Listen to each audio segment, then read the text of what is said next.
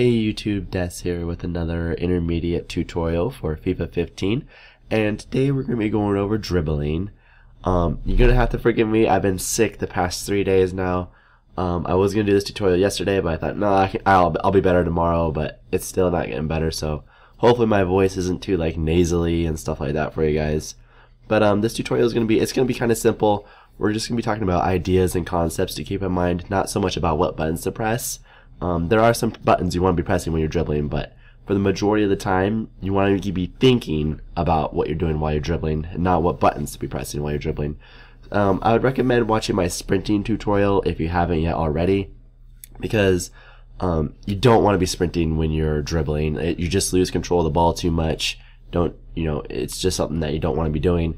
And then there's also my skill moves tutorial. You don't need to be doing skill moves all the time to successfully dribble, but it's something that can definitely help you, maybe with a ball roll to the left or right, or a step over. But for the most part with dribbling, you can do it all with just a left analog stick, with just shielding the ball and making the correct plays while you actively think about what you're doing. And so to dive into it here, I just want to show you the controls real quick.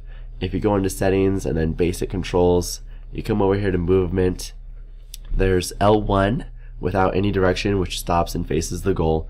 You can dribble with this. It's extremely slow and controlled, but it is I usually don't use it because if you lose control of the ball, it switches your character and then you're just kind of all over the place.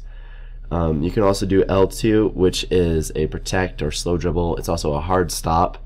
That's really good for shielding the ball from people. And then if you want to stop the ball, you can also do R2, which just stops the ball without any direction. And then obviously with direction, you're sprinting with R2. And then L2 and R2 held down together is face up dribbling.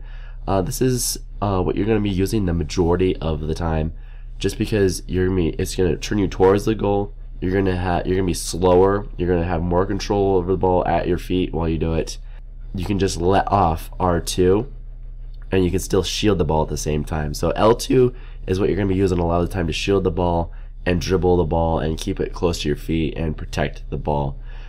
And so just keep all that kind of in mind while I run through these ideas here. But it's not important to know the buttons necessarily. L2 is probably the biggest one, but for the majority of the time, it's okay just to do L2 and then analog stick. You don't need to throw in R2 for the majority of the time. Like right here, this is R2 or L2 and R2 held at the same time. I'm facing goal, I'm rolling the ball, and it's fairly simple, right? So you want to be thinking about where you're dribbling the ball, not what buttons you're pressing here. So here's another L2 R2 dribbling right here. There's no skill moves in that at all. It's just holding those L2 and R2 down and then moving my character around. And these videos are just going to play out here a little bit. I mentioned earlier about sprinting, not doing it so much when you're dribbling, because you definitely lose control of the ball a lot more.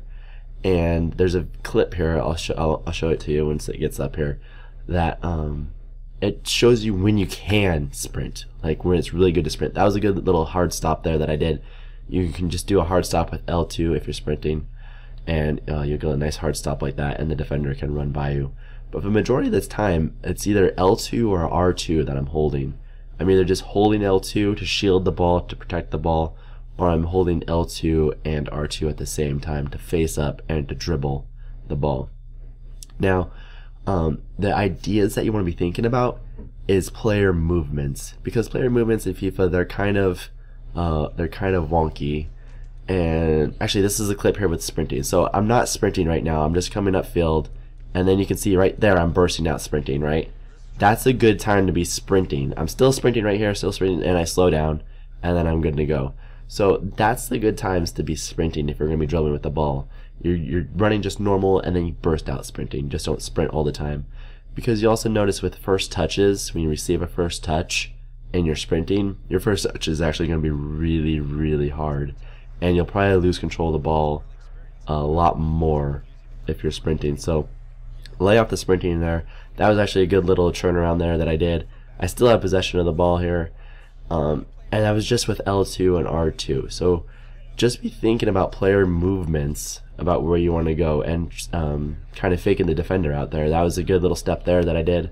This is with my sub team and ultimate team, so they're my subs. They're not exactly like my A team that I use all the time, you know. So it's definitely possible just to do dribbling without any real difficulty.